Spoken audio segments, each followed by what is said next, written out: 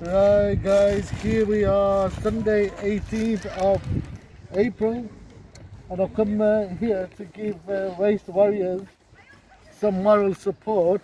As you can see, there's rubbish here in this park. What's this park called again? Sara Park. And unfortunately, even though we've got bins here, as you can see, we've got bins here. My God. Right, here we are in the Sara Park in small Heath. I'm here today to give some moral and physical support to the waste warriors who've been working for over a year now as volunteers. Now the problem is that even though we have bins, people have got bad habits where they'll get food from the takeaways, and they'll sit, have a little picnic with the families, and leave the rubbish, you know, in the middle, even though there may be space in the bins.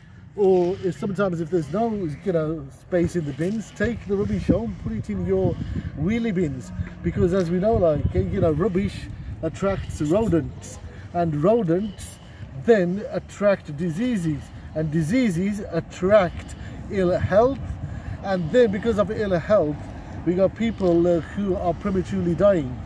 So the thing is, you know, as Muslims, we follow the sayings of Prophet Muhammad, peace be upon him, that cleanliness is half of your religion. So, you know, people really should pay attention to that. It's no good us fasting all day, reading the Holy Quran, and then, you know, throwing rubbish, you know, when we come to the park. Thing is, we're missing, you know, the point there. So, you know, remember saying of Prophet Muhammad, peace be upon him, cleanliness is half of your religion.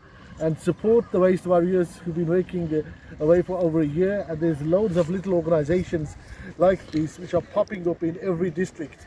So even if there isn't one, get in touch with the waste warriors and they'll help you start one in your area.